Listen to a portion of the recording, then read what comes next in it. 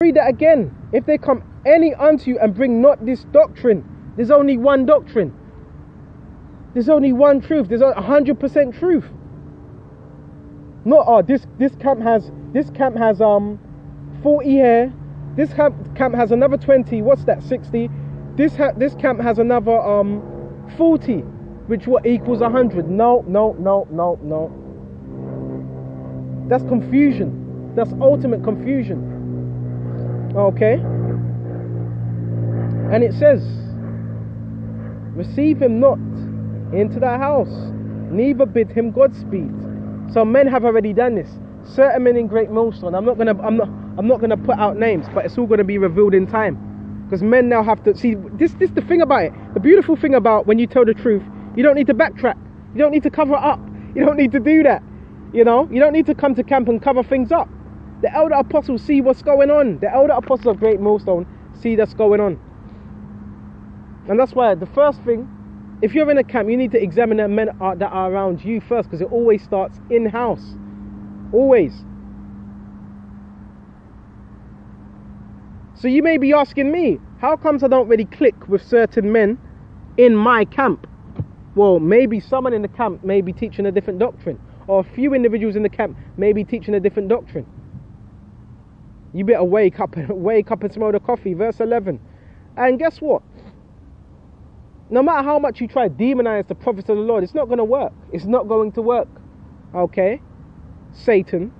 Okay? Because a lot of men, Satan's dealing with them. Yahweh ain't dealing with them.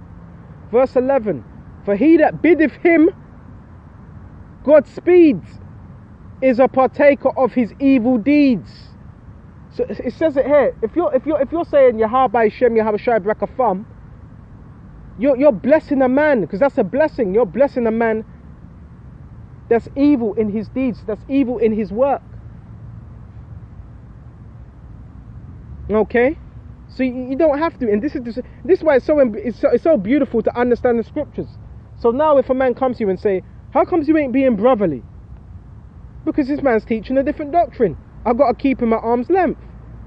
Why? Because the scripture says it. Okay? The scriptures say all these things. Everything I'm saying, we come back up by the scriptures. Everything. Nothing that we're making up. Okay? One doctrine, one mind, one faith. Because a man would bring that scripture out and say, see, we're supposed to be of one mind. We're supposed to be of one faith. That only applies to those that are teaching the same doctrine. It's not applying to those that are outside of the body. You're teaching another doctrine. You're outside of the body. Okay? You're actually outside of the body. Guess what? You could still be in a camp and still be outside of the body. That's deep. Okay, let's quickly go to Psalms 23. Because I want to expound on that. This is Psalms 23. And go straight to verse 4. Though I walk through the valley of the shadow of death. So it's America. This is beginning with America and different parts of the world. It's a valley. America, starting in America. America's a valley, a low land. It's a valley of the shadow of death. So that's how so much evil happens everywhere. But a lot of evil happens in America. Most of the witchcraft happens in America. Why? Because it's the valley of the shadow of death. A shadow follows you. And I will fear no evil, for thou art with me. That's that faith. Thy power, thy rod, and thy staff, they comfort me. What's the rod and the staff? This word, and it comforts us. Come on now. That prepareth the table before the presence of my enemies. Okay, so that table, what you eat on that table. Okay, and when we're teaching this word, it's being presented upon what? A table. And what did David say? There's a curse, the curse of the wicked. Let their table become a snare and a stumbling block to them. So those that are not in the doctrine, their table is going to be what? Become a snare and a stumbling block for them. And what should have been for their good? Let it become what? Evil to them. You see how the Lord works. Okay? And I want to say Yahweh Shem Yahweh Brakatah for bugging these individuals. Yes. That's good, because they never came in the right mindset. Okay? Thou prepares a table before the presence of my enemies. So we're eating, and our enemies are outside of that table. They're looking at us eat. Okay? Thou anointest my head with oil. Okay, which what? King David, what? He was anointed with the oil, okay, by Samuel. Okay, my cup runneth over. And that anointing is also the Holy Spirit. We have an anointing to know all things. It tells you that in John, an unction. So if you've been given an unction to know all things, you've been what? Given an anointing by the Holy Spirit, by Yahweh Shai.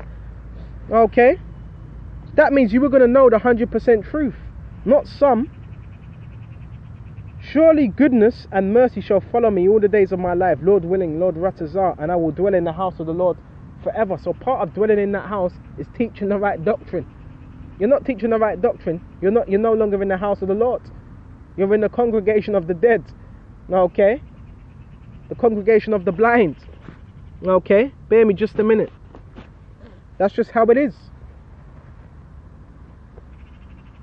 Serious business. When you're teaching this truth, it has to be taught the right way, by the apostles, the right way. Bear me just a minute.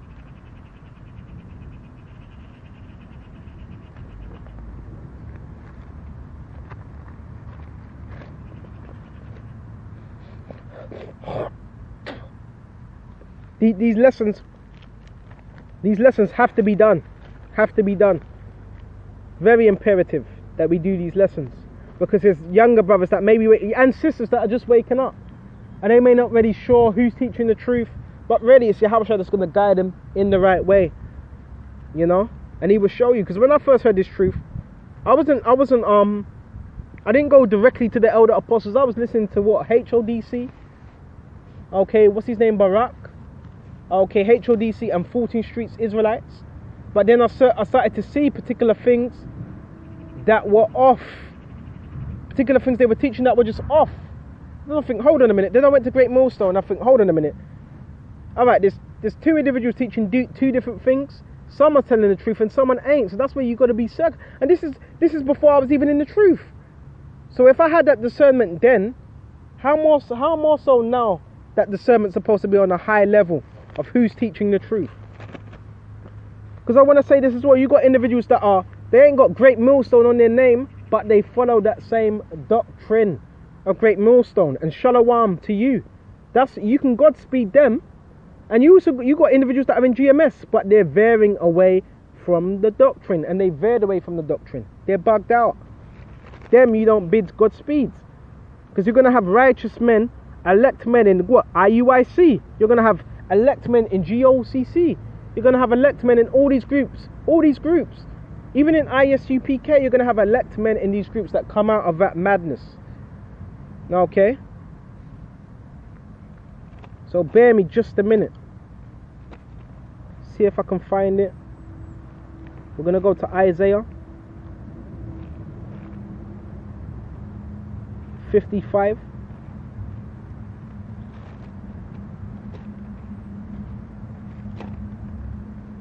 And just by reading these scriptures, this is how you identify who's a true prophet and who's a false prophet.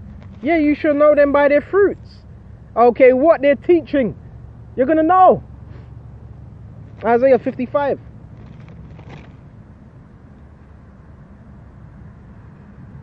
And let's go straight to am I on the right one? Bear me just a minute. No, that's not it. Would you bear me just a minute, brethren? Patience is a virtue. It may be in Deuteronomy.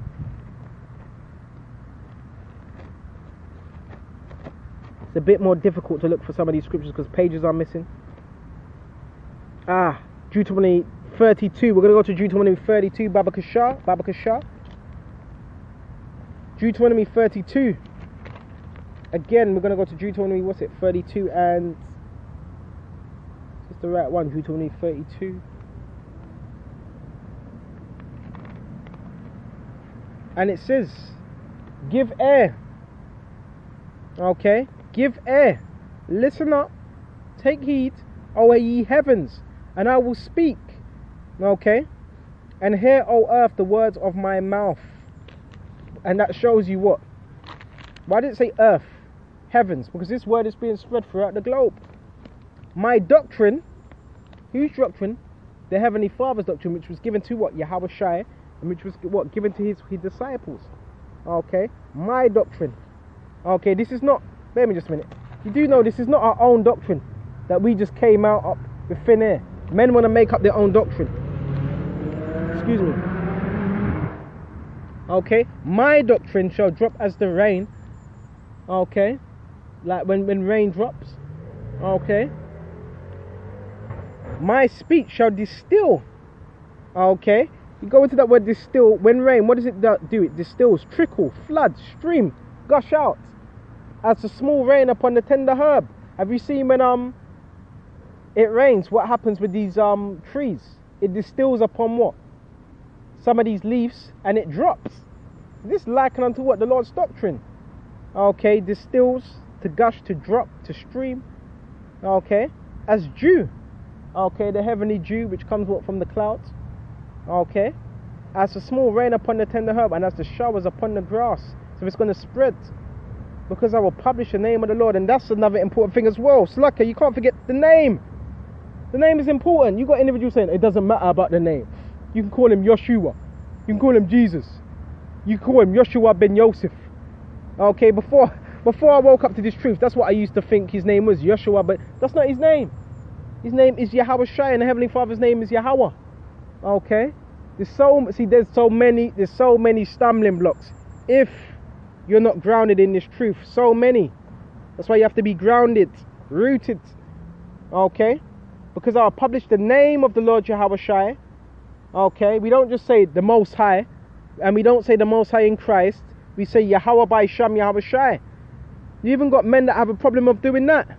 Okay? You can't just do titles saying Our Father, the Most High. It's the same. See, again, that's how you can identify who's who. Our Father. Okay?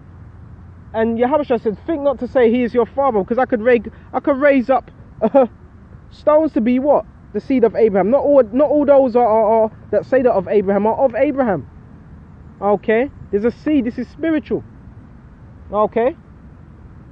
And it says, He is the rock, His work is perfect, and His ways are judgment and the power of truth. Without iniquity, just and right is He.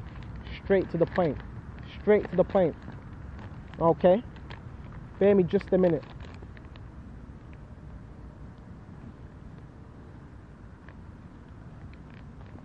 So the doctrine, it remains the same. It doesn't change. Okay? Men change. Men change. The doctrine doesn't change. Okay? It's the demons that have influenced you to teach another doctrine. Okay? The doctrine remains the same. If you teach another doctrine, the problem is it wasn't with the doctrine, it was you. It was that you changed your heart, your mind. Okay? You accepted them demons. Okay? Bear me just a minute. Let's get John 6.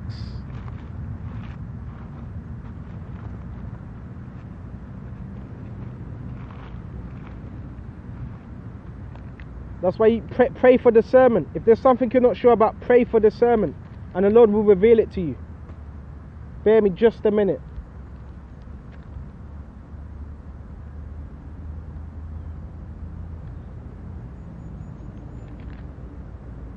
See if we can find it.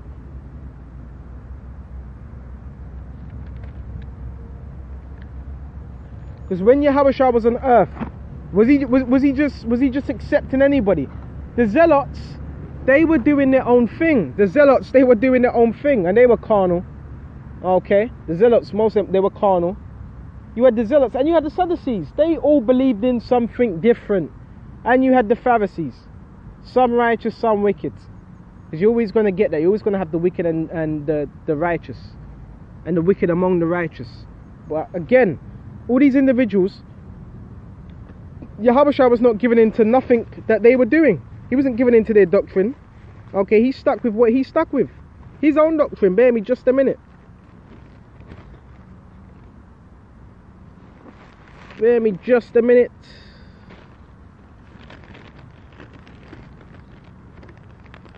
See if we can find it.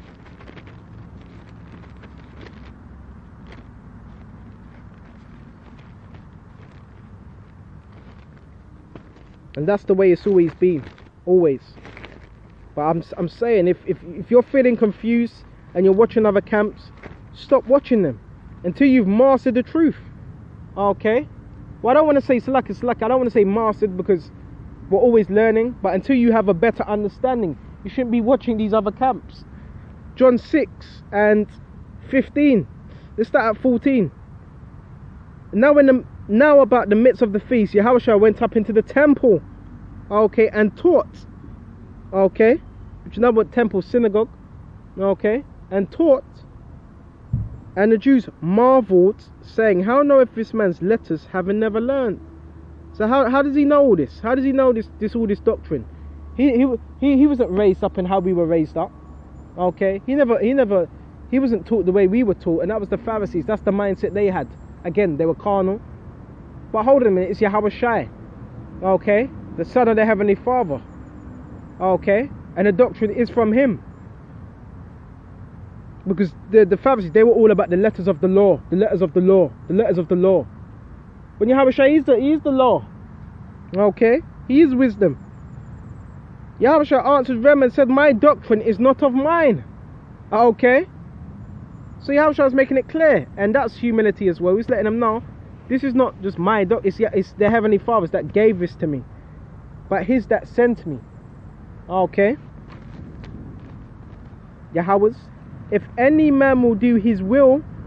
So if you're teaching another doctrine, you're not doing the will of Yahushua, you're doing the will of Satan. Any man that will do his will, he shall know of the doctrine. So if you're doing Yahushua's will, the Heavenly Father's will, you're going to know of the doctrine. If you're not going to know of the doctrine, because you're doing the work deceitfully. So the Lord's going to blind you, okay. Whether it be of the Most High or whether I speak of myself. And that's another thing you got to watch out for. Individuals that teach His truth, but they're only speaking of themselves or speaking of the world. Why? Because they're of the world. He that speaketh of himself, you got to be careful of that. That's why when I do lessons, I don't really like to go into nothing's wrong with testimonies, but if individuals doing a video and it's just about him, you got to watch out for an individual like that, okay. He that speaketh of himself seeketh his own glory. You got a lot of glory hunters out here, and that also goes into vain glory. You got men that would push this truth to fit their own agenda, okay. But he that seeketh his glory, Yahushua that sent him, the same is true, and no unrighteousness in him, okay. Did not Moses give you the law, which was sent from the Heavenly Father, and yet none of you keep the law, okay. And if you're not keeping the doctrine, then you're not keeping the law, because the doctrine is a part of the law, and the doctrine is the law is also the precepts. The precepts are laws as well. Why? Because it tells you how to what? Teach also, and the things that are about to happen, okay. Read Proverbs, read Ecclesiastes, read all these things. It's a law within itself.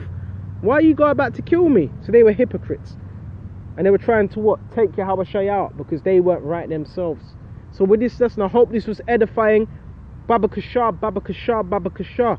Stick to what you've been taught by the elder apostles of Great Millstone. Do not veer from it, because many have veered from it, and now they're just out there, bugged out. And guess what? You could even you may even what's the word? Be excommunicated. You may even be teaching by yourself, as long as you teach in the doctrine. Because some people say, what? Why is he teaching by himself? He must be wicked. No. You got brothers that teach by themselves on the highways and byways. It doesn't mean they're wicked. You have some that are teaching by themselves because they were kicked out because they were teaching another doctrine. And you have those that they had to leave other camps because them camps were corrupted, but they were still teaching the doctrine. So they were righteous. Okay, just so brothers don't get it confused. Because you're going to have those that try to demonize you and say, why is he teaching by himself? No. And I want to let you know this. Why I'm teaching by myself? Okay, first of all, because the Spirit, Yahushua put the Spirit on me to do that. Because not everybody can do that. And the scriptures say, offer your body as a living sacrifice. So that's the reason. And second of all, because there's a lot of stuff going on in camps, even in Great Millstone, which the Spirit's going to reveal it in due time. Not every brother is a brother, and you've got brothers in camps teaching different doctrines behind closed doors, bringing in damnable heresies. That's another lesson. That's another lesson in itself. Okay? And there's a problem. If you're by yourself and you're in the Spirit and things are flowing, then because I've always said this, when you're around other men that are supposedly be in the truth, that's supposed to ignite your fire. There ain't supposed to be an off energy. So if there's an off energy, then that means there's somebody in the camp that may be teaching something that's off. So again, this is why men must separate themselves as well. Not because a man's wicked. Okay, there's different things that go on in this truth.